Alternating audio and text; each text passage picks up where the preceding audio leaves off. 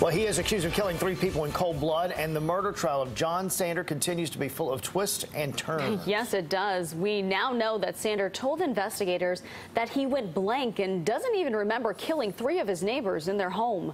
CBS 17's Holden Krewicki joins us now live outside of the Wake County Courthouse with more as that trial enters day 9. Holden. Well, tonight, Sander faces 3 counts of first-degree murder and could even face the death penalty if convicted of these 3 murders that he says he doesn't even remember whether or not he committed.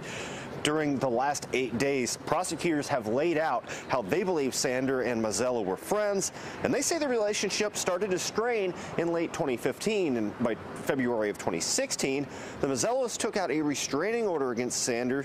It actually expired the day before the shootings.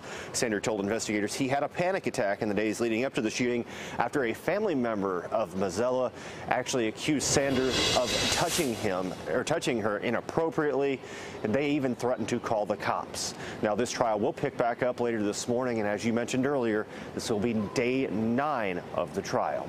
Live outside of the Wake County Courthouse, Holden Krewicki, CBS 17 News.